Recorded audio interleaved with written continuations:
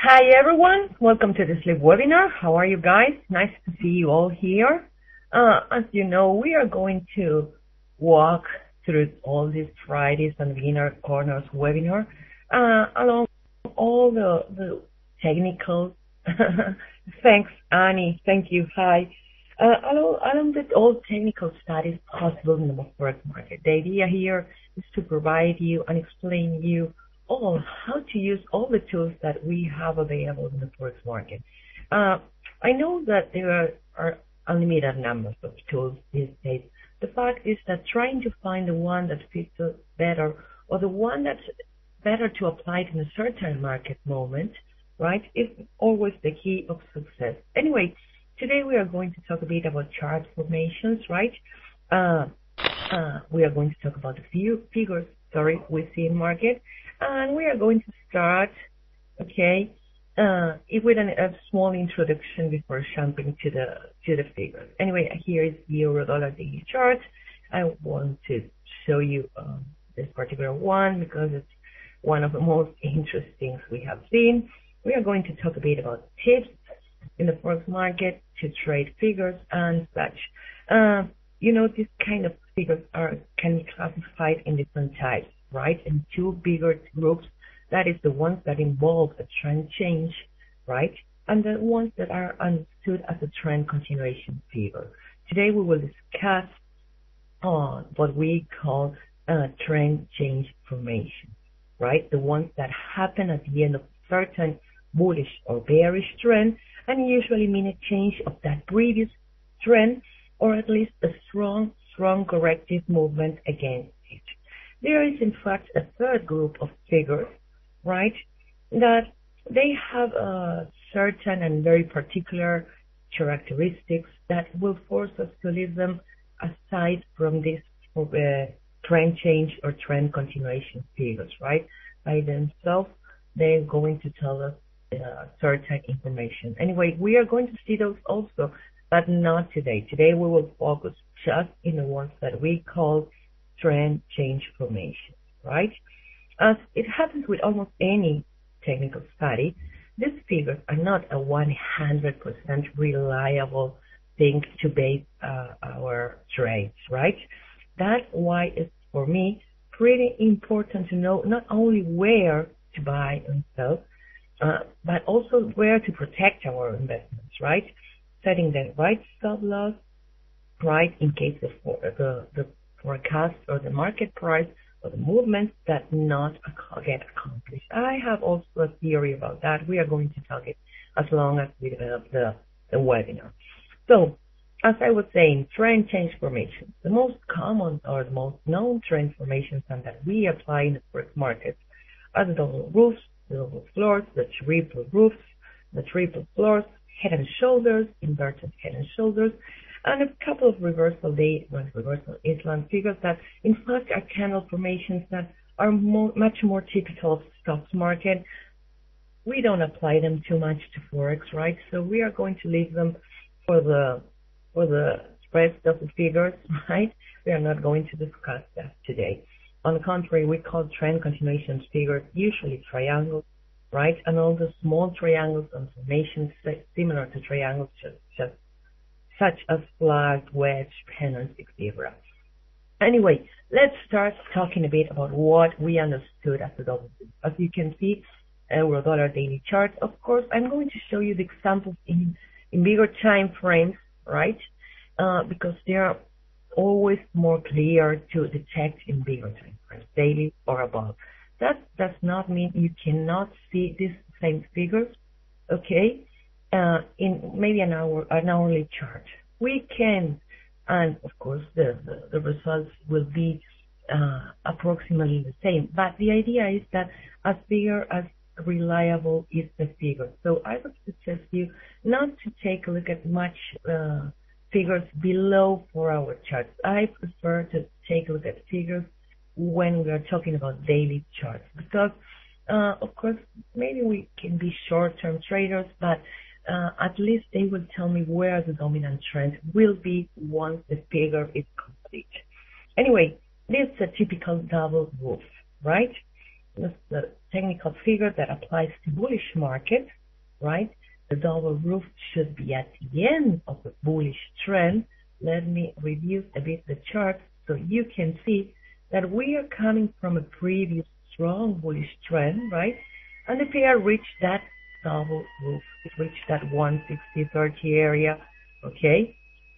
In the first place, right? Proceed to a corrective movement and test the same area for the second time.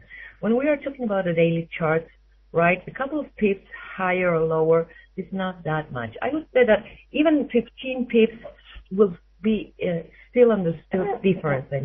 15 pips difference will be anyway understood as a figure, as a double roof or a double floor. We are going to talk about those now, but and not much more. On the contrary, if we are talking of smaller time frames like the hourly chart or the even lower 30 minutes, 15 minutes or so, and the fact is that the price should be exact, right? Should be exact same level to make those smaller figures a bit more reliable. Anyway, typical of a bullish market, right? And means at least a descendant corrective movement, right? If you take a look at charts and you are constantly watching the market with not too much indicators, you will realize that it's a very common figure, right? We've seen it several times. And it's among the most reliable ones, okay? Meaning it's a technical figure that is pretty common and reliable, something we should follow, okay? As you can see, we have both maximums, right, on the same level that act as resistance, right? And some intermediate point, right,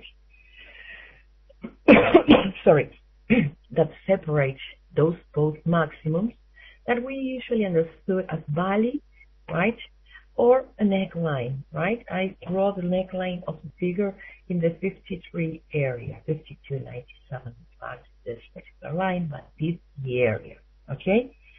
So we understand that when price breaks below the neckline, in the case of a double roof, we are at the beginning of this formation, right?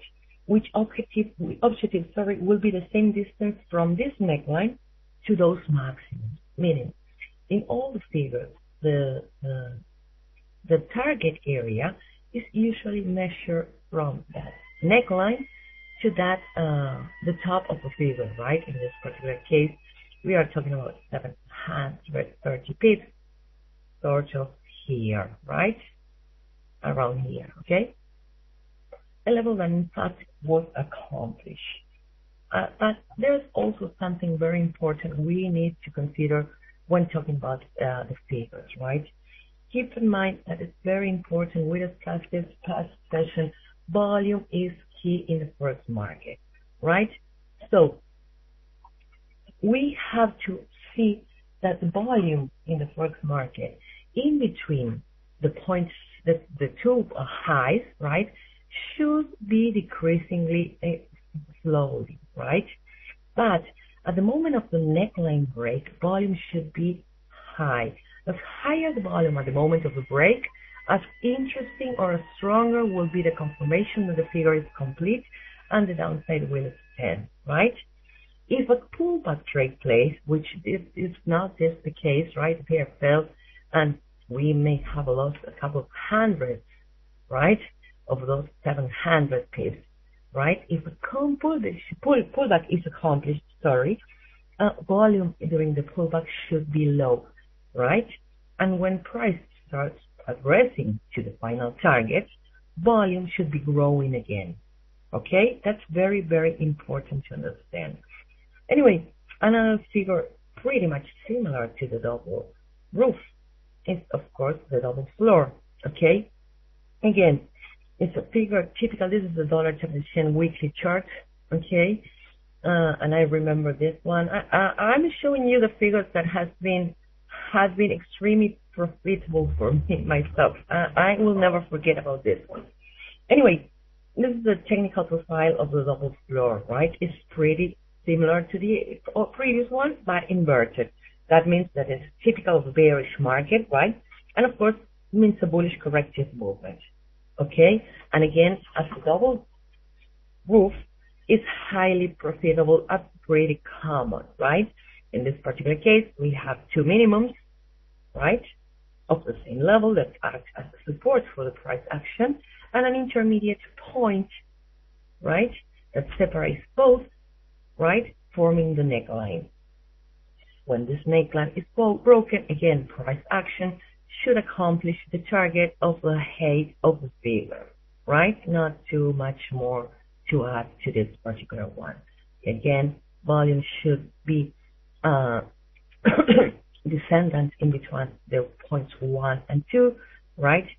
High volume during the break, right? Smaller volume during the pullback, and again, stronger when it rises back. If you take this chart and turn it to the daily, you will see that those conditions are pretty easy to see and realize according to what we have discussed also a couple of weeks ago, the measuring the length of the candle. You don't need to add an indicator of volume to understand how the volume of the market is. It's enough to take a look at the daily candle, the weekly candle, or the chart candle you are studying at a precise moment, and see if current candle or the candle that breaks, right, that confirms the figure, is at least 2 or 3 times the average of that particular time frame in that particular pair. Meaning, if a weekly chart of dollar Japanese yen tends to move, I don't know, let's say 200 pips, right? If the volume break in the weekly one, it's at least 400 or 600, right, pips, that will confirm me that the figure and the volume is high and the figure will probably complete. Okay? Anyway, I will explain a bit of a triple floor and a triple roof, and I'm going to make a pause for questions, right? I will, following also this example for you, prepare this example for you of the dollar Swiss franc, about what we consider a triple roof. In fact, as you may see, the pair has reached the area almost 4 times, right? 2, 3, 4, and this could even be considered a 5th time the price halted around those levels, right? Again, the triple roof is typical of a bullish market. I have to have a previous bullish trend, right? If not, it's not correct, and implies a bearish corrective movement. Is highly reliable, but it's not a common figure. So when talking about triple roofs or triple floors, then you can take a look to this one in maybe 1 hour charts, right? When you are in intraday trade and you found a pair that reached the bottom, and we are seeing it triple bottom in the hourly chart, well, then it turns much more reliable because it's not so common, okay? Not as common as the double one. Again, it's formed by 3 or more maximums, right? Neckline, and the price behaviors and the volume behaviors. It's again as we have discussed for previous figures. Higher when we break, smaller on pullbacks, higher on accelerations, okay? That's pretty important to pay attention. I have in this same chart, okay, I will move it slowly, a couple of more examples that I want to share with you, okay? In this particular zone, right, we have 2 maximums at the same level, right, 97.74. Should be those 2 maximums in here and in here considered a double roof? The fact is no, because we are not in a bullish trend, right? We are just in the middle of the bearish trend corrective movement, and these highs are unable to reach or overcome better recent highs, right? We are talking about the daily chart. So these 2 levels in here, right, despite the pair afterwards resume its bearish trend, should not be considered a double roof, right? These 2 highs in here and in here. This is a wrong analysis. Why? Because this figure is a double roof. It's not at the end of a bullish trend, but in this case, we are trying to find this figure at the end of a bearish one, right? So that's not the way to do it. Remember, when we are talking about double roofs or triple roof at the end of a bullish trend, inverted one at the end of bearish trends, right? If we want, we could understand these lows around here and here as a double floor, right? But Bali zone comes in the middle, in the neckline around 97.80 in this particular case. And the fact is that price was unable to break higher, right? So if I'm going to understand this movement as a figure, right, maybe I could understand it as a double floor, but as the price does not break higher, but on the contrary, break below lows, right, the figure should be discarded. And anyway, I have not had a chance to trade, right, because it has never broke above this trend line, okay? Neckline, sorry, I will erase this circle. Anyway, in here we have a smaller case, but anyway, tradable one over what we consider a triple floor, right? Price reaching the same level 1, 2, 3 times, right? Again, typical of a bearish market following a bearish trend, right? And once the figure is complete, should imply a bullish corrective movement. In this particular case, the neckline or the zone to break, right, is just 130 pips. Okay, so maybe smaller, maybe not as attractive as the one seen before, but still valid. Okay, we have the 3 minimums at the same level that are support. We have the 2 intermediate points in these 2 red candles, right, that act as a neckline, right, and the formation appears once the neck is broken. In fact, if you see in this particular case, price retreats and touches again the area before reaching the target, right? But that's something extra I want to share with you, but I will make a small post, right? And if you have comments, okay, we have a couple of questions. We have Pip Demon asking a question. Yes, I always say the same. You are asking, isn't true the volume in Forex market variable and depends on the broker, because you can see only the volume of your broker clients and not the total volume of the Forex market. At least that's what I understood. Exactly that is what I'm telling you, not to use a volume indicator, right? No matter which broker you are using, okay, no matter what, the volume indicators will show you just the volume of that particular broker, as you have said, right? But take a look at this. What I'm suggesting you to do, right? In the dollar Swiss franc, by this time, right? The average movement was 120 pips per day, right? We may talk about an average, right? See this candle that is also almost twice that. Well, that's a candle that's showing me a strong increasing volume, right? Let me change the chart. Let's go back to the euro. Okay. Sorry. And even in the hourly chart, right? In the hourly chart, in the 30-minute chart, you can see that, right? This candle, this first or this one, that is 2 or 3 times the average the pair moves, right? It's an indication that there is a strong selling pressure or strong selling volume in the market. So measuring these candles, meaning the price action, yeah, right? You have an idea of where the volume of the market is in the world market, right? Because price action does not depend on your particular broker, right? This price action, right, this increasingly falling rallies are showing you that all across the world, the poor euro is falling, right? But long candles tends to signal, for me, well, increasing volume, right? To downside in this case, to the upside in this case. Of course, they reach the top or bottom, or has a reversal in the Forex market.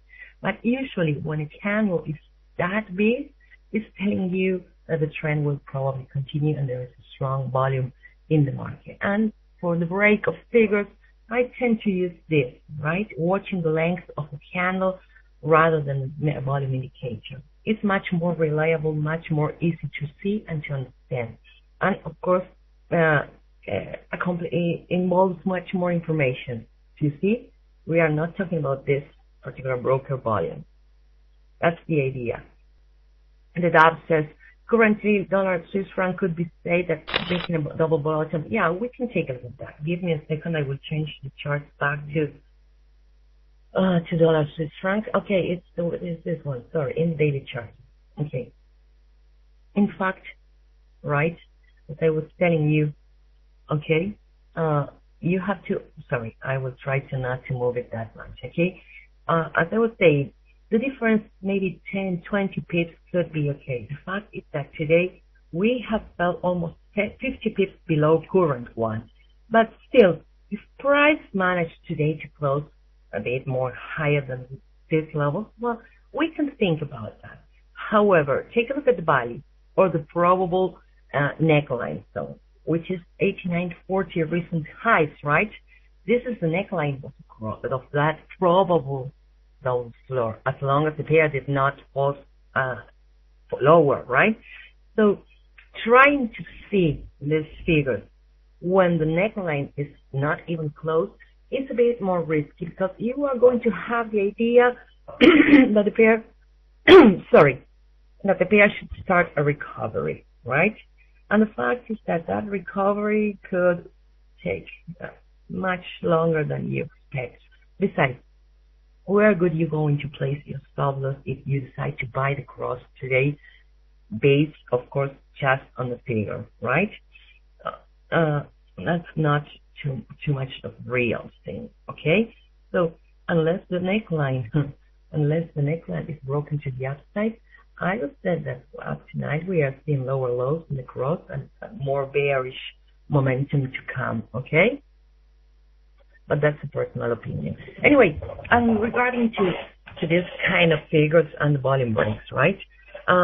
We have seen in the euro-dollar case, that the pair did not accomplish a pullback after breaking the neckline. Most of the times, figures tend to accomplish that pullback, okay? So where do I place my stop loss and where do I place my take profit according to this kind of figures, right? Let's go back to the euro-dollar example, right? If the neckline is the 53 level as we discussed previously, okay? And I'm trading the daily chart. Well, I could see the pair maybe making a spike above this level in an intraday recovery, right, in the middle of the pullback. So I would say that accordingly to the daily range of the cross, I will place my stop loss in between 30, 50 pips above that trend line, right? Not much above that neckline, not much more, right? And of course, if we have a daily close inside or above the neckline in this particular case, that we didn't, right? That should force us to close the trade, because the figure has failed, right? Or at least the break of the neckline has failed. One thing that I tend to do, no matter what time frame I'm trading with figures, and that will apply for all and any figure, is that I tend to calculate, right? The theory says that the pair should replicate this rally, right? 730 pips to the downside, right? What I tend to do is reduce that to a 70%, right? If we are talking about 730, let's 200, let's say 500 pips, right? That will be the level. Okay, the 70% will be 500 pips. Why? Because you may see that the pair will accomplish pretty fast, sort of speaking, that 60-70% of the rally, right? And in the middle maybe made a strong comeback or pullback that will scare you to death and probably get you to move away from the market, right? Only to recover and finally complete the target. See the case of the dollar Japanese yen in the weekly double floor we discussed, right? We have a total of 740 pips, right? The pair rose 500 pips, right? And fell back, right? Even below that neckline, despite only with a candle shadow, right? We don't have a close below that level, right? But anyway, the pair retreats to this area to finally complete the 700 pips, right? So it's a very, very wide and important thing to consider reducing to 60-70%, right? Will depend on the strength of the trend, the target of the figure. That's not in the books. That's something I have made for myself. I don't know, maybe it could be useful for you. It's just a suggestion or an idea you can use. But by empirical observation, I have noticed that the pairs tends to accomplish that 60-70% pretty fast, right? And then anything can happen. We can see a strong pullback, like in this case, or a strong continuation towards the limit. Who knows, right? I'd rather gain 50 than lose 1, okay? In waiting for winning 700, right? That's me, right? You are free to do whatever you like. Anyway, a suggestion, anyway, and just all clear. Okay. Any other questions or comments? Sorry, I removed the camera a bit. I will refresh charts, and we will continue with another thing, another example, right? Another very famous figure I have followed for months because it was clear in the weekly chart. This is pound Japanese yen in September before crisis in America, just before the crisis exploded in the United States. And as you can see, this is what we call a head and shoulders figure, right? A head and shoulders is also typical of which market, right? And of course, when the figure is complete, implies a bearish corrective movement or a strong bearish trend starting, okay? And this head and shoulders figure tends to be one of the most reliable one, right? It's not as common as double roofs or double floors, but not as hard to see as triple floors or triple roof. Let's say that it's in the halfway in between those two, right?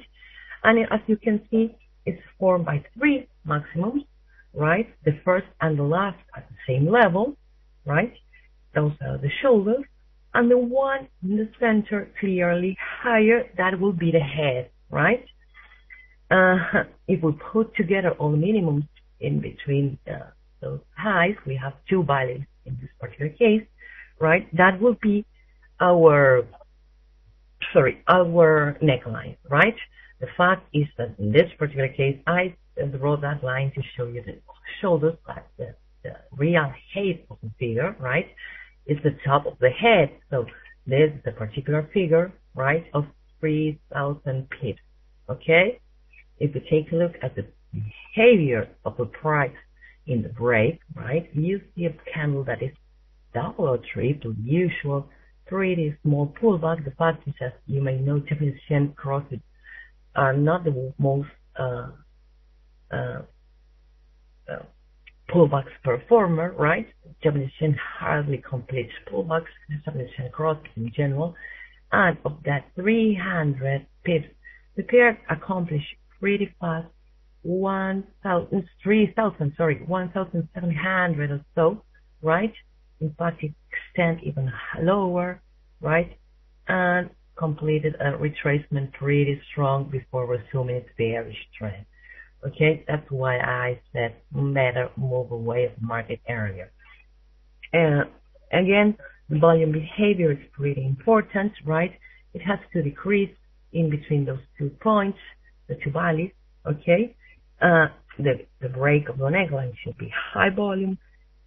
We have pullbacks back slow, and when the pair resumes trend, it should increase again, okay?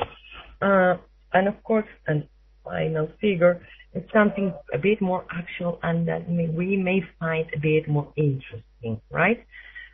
This is American dollar, Canadian dollar daily chart in current days, right? This is going on right now. As you may see, we have an inverted head and shoulders, right? The first shoulder, the head, the second shoulder around here, and the neckline in the middle around 97.10 that has been broken, recovered again, but now we are steady above those levels. The idea is that this figure should accomplish around 300 pips to the upside, right? So we may say that the pair may approach to parity. But anyway, Again, what's important in here is that it's typical of a bearish market. Okay, I cannot try to determine an inverted head and shoulder in the middle of a bullish trend. Okay, again, it's not as common as double roofs or double floors, but more common than triple ones, right? And in this particular case, we have three different minimums, right? With the one in the middle at a lower level, right? Once the neckline is broken, we say the figure is accomplished. In this particular case, we have the neckline broken, we have a candle opening above it, right? And the pair stopping us for 3 days, right? This is because the price fell back. However, and despite that movement, right, maybe this one, maybe the pair as long as above this area could extend this gain. Let's see what happens in the future. Anyway, what I forgot to say about this figure and that I found pretty important is the slope, okay? If you have a head and shoulder, and back to the head and shoulder figure, I will erase this one, right?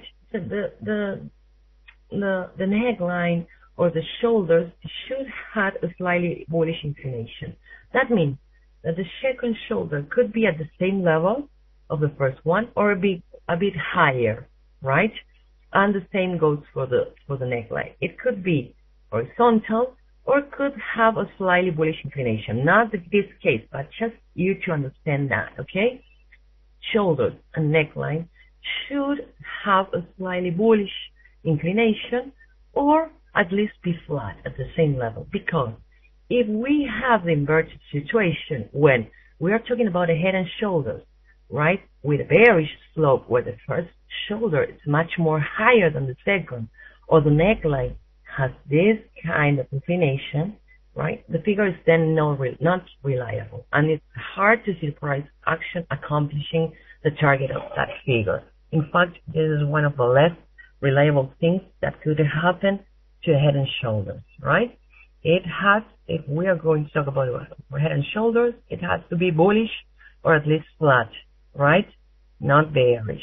And of course, for the inverted head and shoulders, it's more or less the same case, right? In this example, both the shoulders and the neckline should be flat or at least have some sort of bearish inclination, right? If you take a look at this particular one, the second shoulder is barely below the first one, which is good, right? It's not something that we should worry. We should worry if the second shoulder was around this close. If the bullish slope inverted head and shoulders, then that, or in the neckline, right? The neckline also has slightly bearish inclination, very limited, very timid in this particular case, right? But it's slightly bearish, right? So that's a good thing, okay? If the neckline again is bullish, then that makes the figure non-reliable, okay? Is that clear? It's very important, right? As we said before, if the difference of pips in between these levels are in the daily chart, when we are talking about 10, 20 pips, that's not too big deal. But if we are talking about a bit more, then yeah, that's a big deal. And in that case, the slope of the shoulders and the neckline will be much more interesting or much more important, right? And make the figure less reliable and not the one to trade, okay? We have to discard that kind of figure, okay? And remember the 7% rule. Anyway, do you have any more questions or comments? I see here one from Didab. Do you like to choose your entries based on daily candle close and or move to a lower time frame?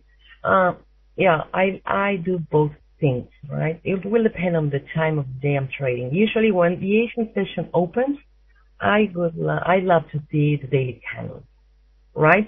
But in between the mid-European session and the American full session, that's my hour to be awake and working. I rather take a look at 4-hour charts and even take trades in 1 hour or not less, but in between 1 hour and 4 hours. Okay? But yeah, I like to choose my entries based on daily candles, and I like a lot to take a look at support and resistance levels and price action. rather than confirm everything with technical indicators, the technical science. Okay. Anyway, that's me. Everyone has its own strategy and way to see the market, and there's no way we can say a certain way is better or worse than the other. So, anyway, do you have questions, comments, ideas, suggestions? Okay, nothing. Or I have been too clear, right? Or the opposite. Okay, no questions, no comments? Sure? Okay, remember that we are going to leave this last 10, 15 minutes of every webinar, okay, to talk about any kind of doubts you have regarding technical analysis. If I don't have the perfect answer for that time, I will find it for you, okay? But the idea here is that I will go into answer anything regarding technical analysis or even some fundamentals. I love fundamentals also, but I don't consider them as strong as technical. Okay, no questions? No comments? Okay then. Thanks all for being here. Has been my pleasure as usual, and hope to see you back soon. Next webinar is Sunday with the live market opening, okay? Thanks again. Enjoy your weekend and bye-bye.